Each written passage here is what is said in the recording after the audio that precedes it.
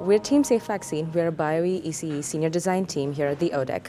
And back in September, we were posed with the design challenge to tackle vaccine storage and handling practices in Harris County. Several years ago, I conducted a study using graphic output data loggers in Houston, Texas at a series of indigent care clinics that provide immunizations to low-income patients.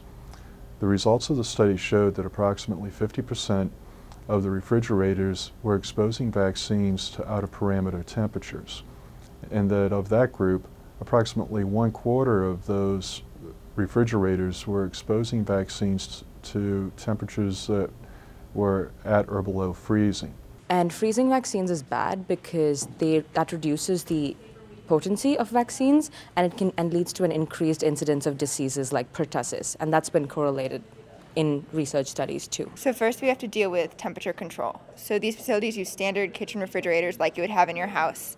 These have, an arbitrary 1 to 7 numbered dial, and that doesn't really correlate to a specific temperature range that the vaccines need to be kept in. So we needed to develop a system that's compatible with any standard kitchen refrigerator and can be installed by somebody with no real technical knowledge.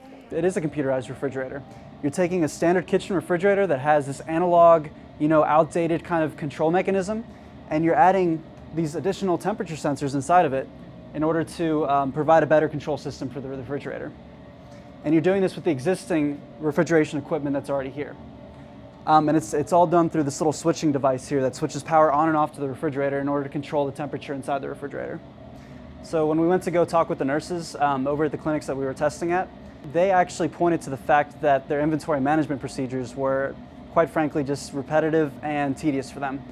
So we decided that we would add on a little feature to this, or actually became quite a big feature, where we would completely manage their inventory for them. So instead of all the manual, repetitive tasks that they would have to do in order to keep track of their inventory, we simply would have our system go ahead and generate a barcode, and the barcode is then placed on each box. That way that all the relevant information that's pertinent to each box is encoded inside the computer.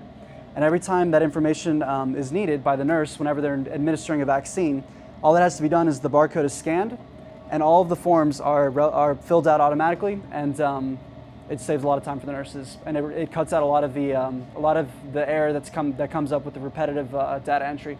One way to solve this problem is to buy very expensive vaccine refrigerators and also utilize backup power generators in areas of the town that have erratic electrical supplies. In order to do this, it would cost literally thousands of dollars. What the students of Rice are working on is a very low-cost device which will not only regulate a standard household refrigerator, but record its temperature, assist in documentation required for vaccines for children, and ultimately provide power backup to the refrigerator itself. Overall, I think we were able to achieve our main goal of building a device that's widely compatible and very cost-friendly, that can control these refrigerators and keep the vaccine safely within parameters.